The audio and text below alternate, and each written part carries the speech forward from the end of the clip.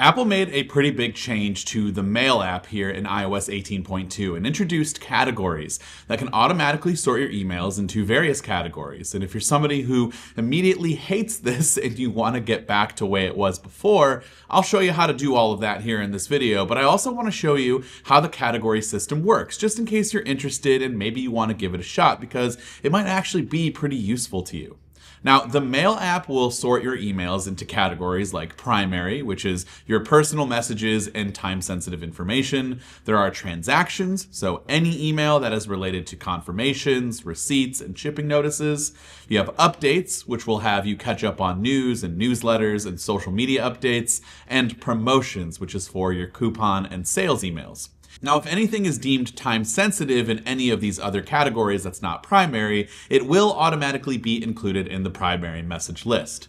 What is pretty useful with these categories is that I can easily find all of the emails that are very similar to each other because they're all grouped by sender. So with transactions, for example, I often have so many receipts from the same company, like United for flights. And if I need to find all of these receipts for accounting purposes, instead of trying to hunt it down via search, I just need to find one, and then I can scroll up and see all of the transactions that I had from that sender in just one easy location. Now, if you don't like that at all, and you want individual emails for each transaction just broken out into the inbox and then in just a list, go to your inbox, tap the ellipsis in the right corner, and then deselect group by sender.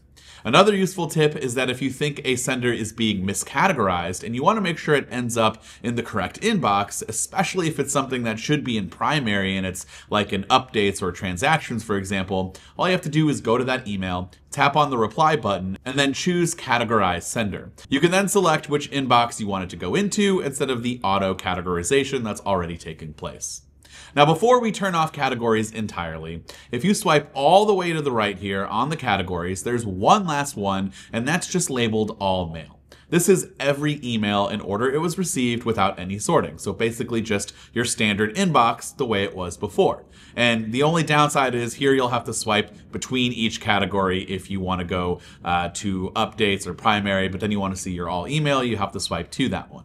If you don't want to do any of that and you just want to go back to the way it was, remove all of the categories, simply tap the ellipsis in the top right, and then change from categories to list. Everything will revert back to the way it was, no more categories.